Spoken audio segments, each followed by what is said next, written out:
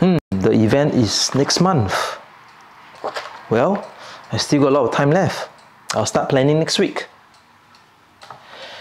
Let's watch my favorite YouTuber. Right, yes, he got the latest video here.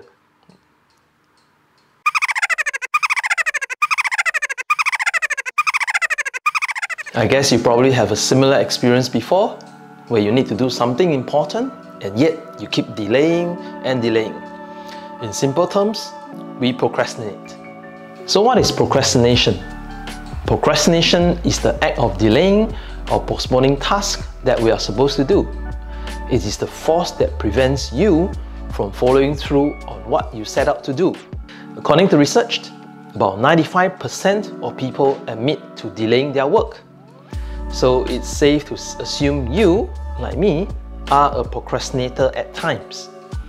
You might even be procrastinating over something by watching this video.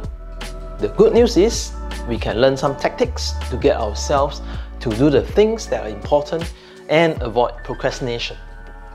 Before I dive into the tips of beating procrastination, let us understand, why do we procrastinate? What is going on in our brain that causes us to avoid the things we know we should be doing? This is a good time to bring some science into our discussion. I took this information from an article written from James Clear, author of Atomic Habits.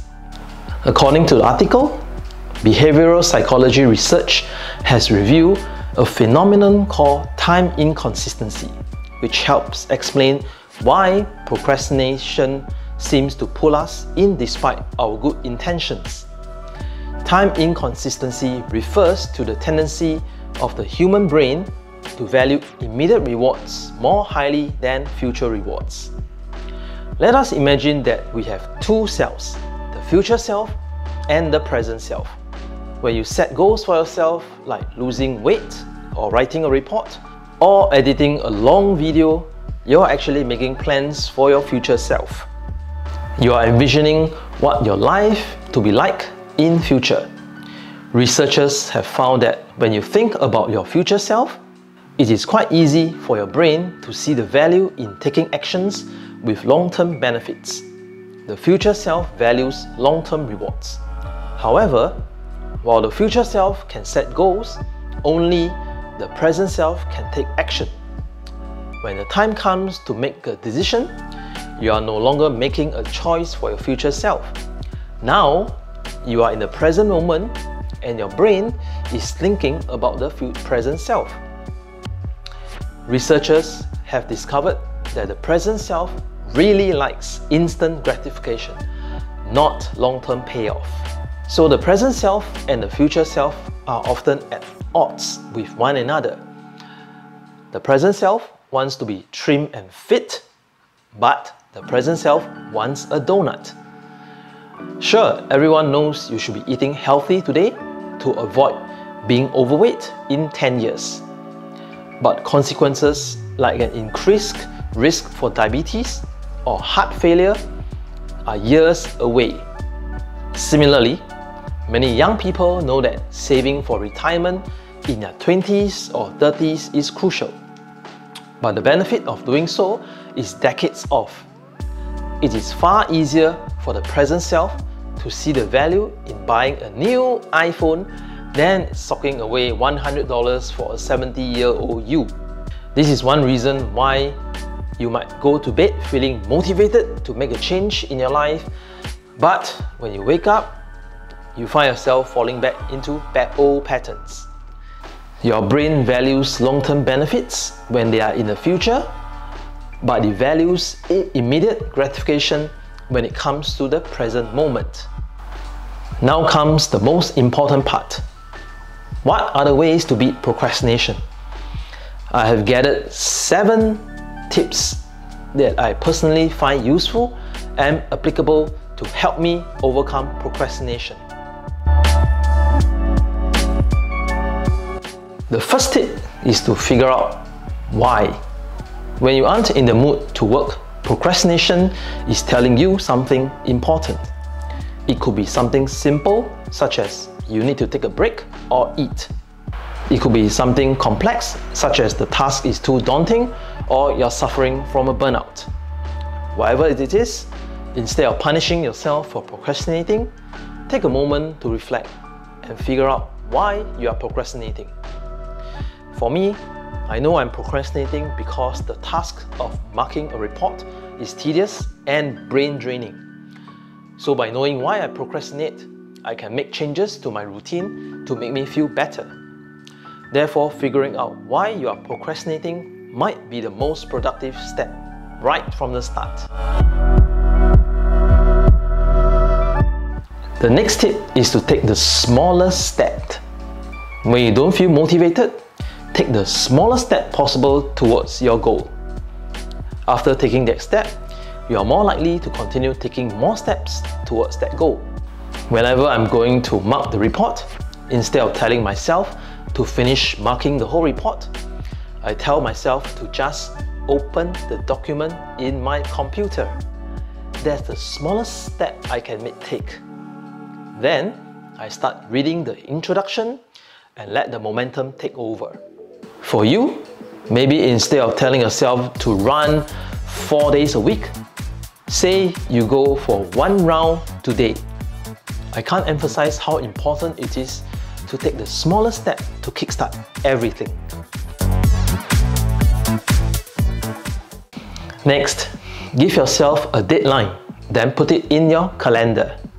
Another tactic to overcome a natural tendency to procrastinate is to create a hard deadline for yourself.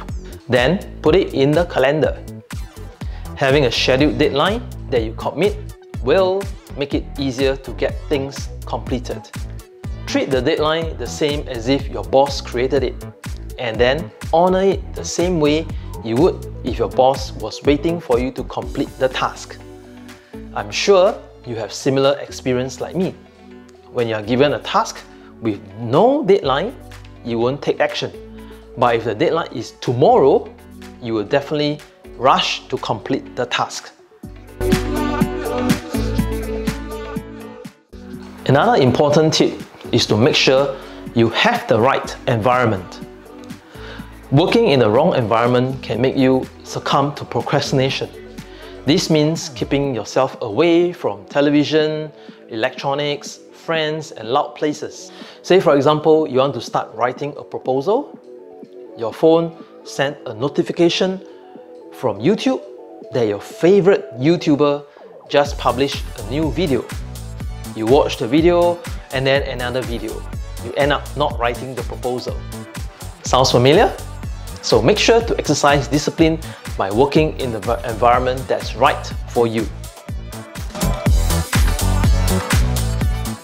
The next tip is to hit the like button for this video to help you overcome procrastination. Nah, that's not true, I'm just kidding. The next tip is to jump right in or say, just do it. Sometimes it's really hard to get started on something, even when it's something you love to do. I might be staring at a blank Word document or standing on a track on a cold morning. That first step is difficult, but once you get going, typing the first line or jog the first few steps, your mood improves dramatically. When you focus your attention on how difficult or tedious it is to get started, you discourage yourself from doing so. When you dive right in, no matter what, your mood quickly improves, which helps you to stay on task. Next time when you find yourself procrastinating, have a mantra like, just do it!